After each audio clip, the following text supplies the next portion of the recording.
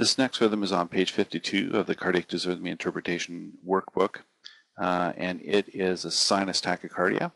And like a sinus brady, the only difference really between a sinus tach and a normal sinus rhythm is the fact that the heart rate is 100 or greater. So that's the distinction there. And let me just underline that right here. So that's the distinction. So it's 100 or greater.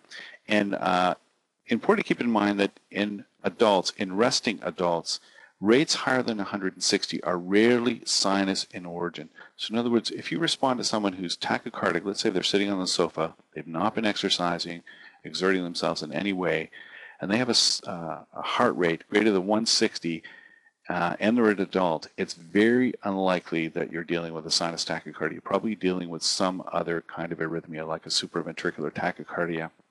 So in a sinus tach, the P waves are normal. The PR interval is normal. QRS is usually narrow. The ratio is 1:1, and the rhythm is regular. Now, clinically, when it comes to sinus tachycardia, how they present clinically will depend on the underlying disease or trauma that the patient is experiencing. Because sinus tachycardia is not a rhythm that we treat per se. It's really a rhythm that is a symptom of some underlying problem. So it's typically compensatory. In other words, the patient's in a sinus tachycardia because they're in pain or because they're hypovolemic and they have a reflex tachycardia or a compensatory tachycardia in response to that drop in blood volume, or they're dehydrated, which is another form of volume depletion, or perhaps they're febrile. And when you're febrile, that increases your metabolic rate and also increases your heart rate.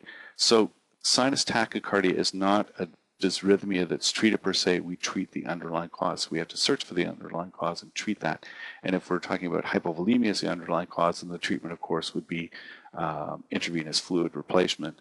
And when you increase the fluid volume, the heart rate comes down. So that compensation is no longer required.